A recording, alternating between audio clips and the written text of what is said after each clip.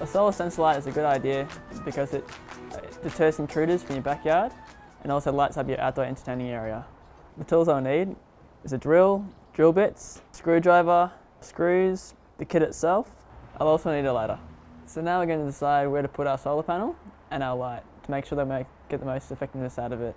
You need to make sure that you take off the mounting bracket before you put it up, just so it's easier for you to mark your holes before you pre-drill them. Firstly, I'm going to lightly pre-drill my holes, take off the bracket and then drill them properly, and then I can screw it in by hand.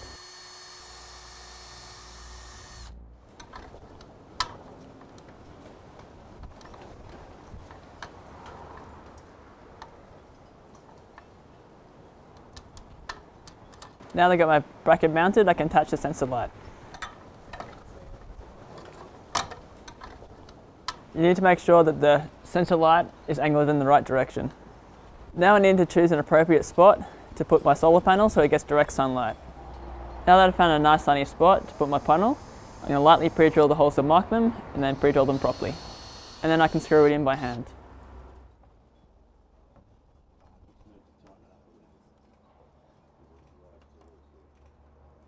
Now that I've mounted my solar panel, I'm going to run the cable over to my light sensor. I plugged it in and you can see the power's going through. Now I'll just wait for the sun to charge up my batteries. And that's how you install a solar sensor light.